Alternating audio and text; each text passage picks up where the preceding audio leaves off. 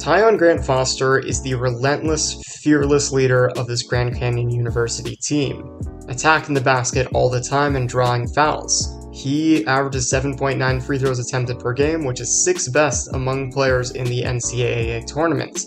And that contributes to his 19.8 points per game, 6 rebounds, 1.7 assists, 1.7 steals, and 1.4 blocks per game. The former Kansas player has looked amazing at GCU and was the Western Athletic Conference Player of the Year, helping lead GCU to an amazing record. He also loves blocking shots, as evidenced by his 1.4 blocks per game, and knocks down a few threes when his team really needs it. He's a true 3-level scorer, also showing off that mid-range, helping out this GCU team to a 29-4 record and a 1-on-1 record against Q1 teams with a win against San Diego State, another 5 seed in this tournament. They're faced up against St. Mary's College in the first round, which is going to be a bit of a challenge for St. Mary's College. They're one of the worst fouling teams in the league, and they're heavily reliant upon their starting 5 to be successful.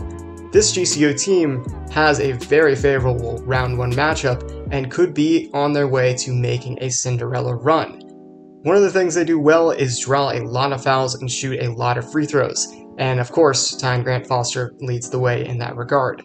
This team shoots 25.2 free throws per game and knocks down 18.9 of them, good for 7th most attempts and 4th most makes in the NCAA, and also they shoot 75.2% on those free throws. They're also a very good rebounding team, averaging 38.2 total rebounds per game. That's good for 51st in the nation. They really attack those stats that matter, the gritty stats that can really equalize games against better teams. And they love just making these defensive playmaking plays. They average 8.2 steals per game and 5.3 blocks per game, and just overall have a good field goal defense at 40.5% field goal percentage and 44.5% 2-point field goal percentage against, good for 17th and 13th in the league. Gabe McGlothan is the next player up on the docket. He's been knocking down threes in the pick and pop, and he's averaging 13 points, 7.3 rebounds, 1.3 steals, 0.9 blocks, and shooting 40.8% from 3. He loves knocking it down, catch and shoot off of those pick and pops, and he's also a threat to hit him off of those baseline out-of-bounds plays. You always have to watch out for McGlothan coming off a twirl or any sort of action, or any other option that opens up McGlothan for 3. Look out for these during the tournament. Don't expect McGlothan to only shoot the 3. He also likes rolling to the basket and attacking the closeout if the defender is giving him space on the pop. McGlothan is another contributor to this team's 12th ranked blocks per game statistic, as he helps out making chase down blocks or playing straight up defense to set up other players to make blocks.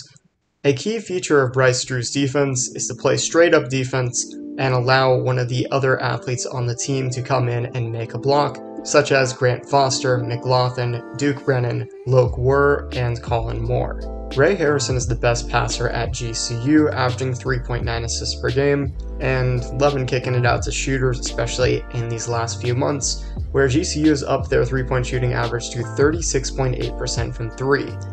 For the full season, GCU shot 34.4% from 3, so they're heating up when it matters. And Ray Harrison is another big part of that. He's been knocking down some threes.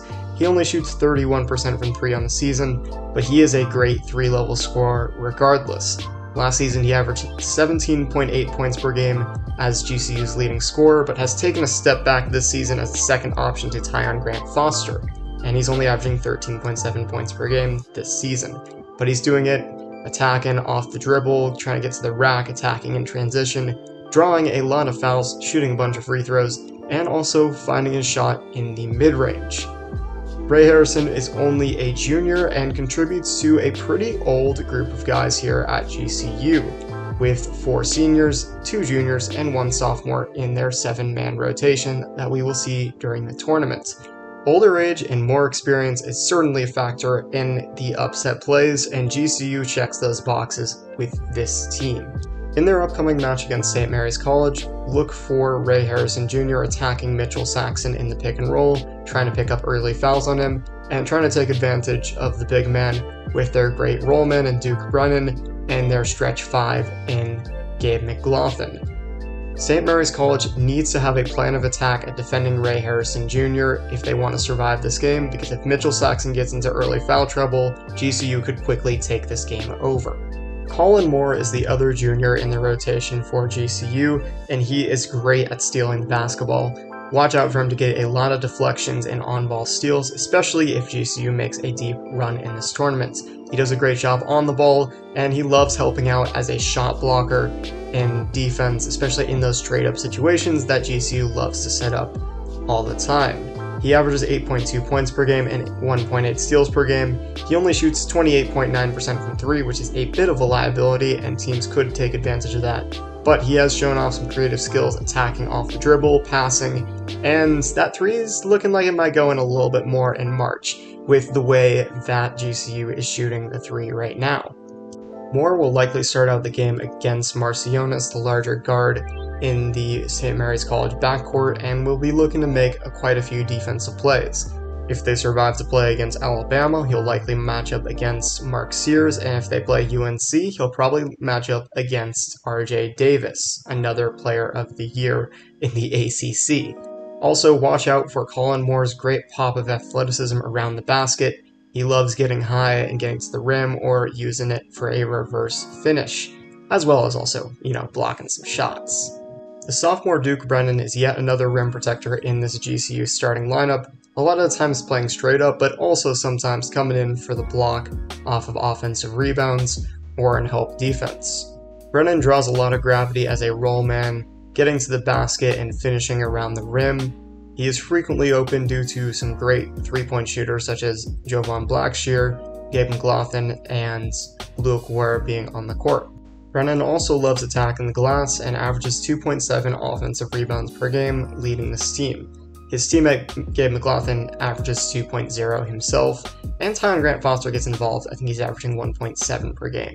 Speaking of Jovan Blackshear, he's shooting 43.3% from 3, leading this rotation in 3-point percentage, and he is only averaging 5 points per game, but last season he averaged 10.7 points per game in the 12 total games he played.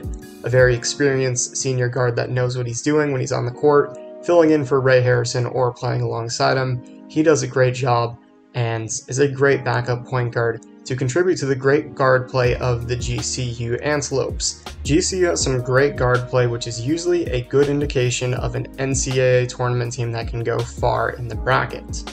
But finally, we have to talk about GCU's six-man Luke Ware, who has been shooting hotter than fish grease since the month of February.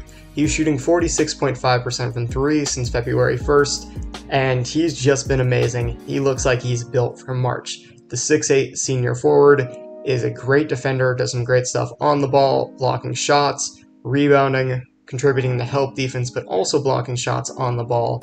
I mean, this man just does so many positive things and is a great six-man to replace any person in the starting lineup who's dealing with foul trouble or needs some rest for GCU. He has been making a huge contribution for them in the last 2 months, averaging 11 points, 4.3 rebounds, 0.9 steals, 1.6 blocks per game in the previous 2 months, and that's only in 20 minutes per game. He's been amazing and contributes to this great GCU 7-man rotation, which honestly just feels like a high major team due to their athleticism, length, and talent.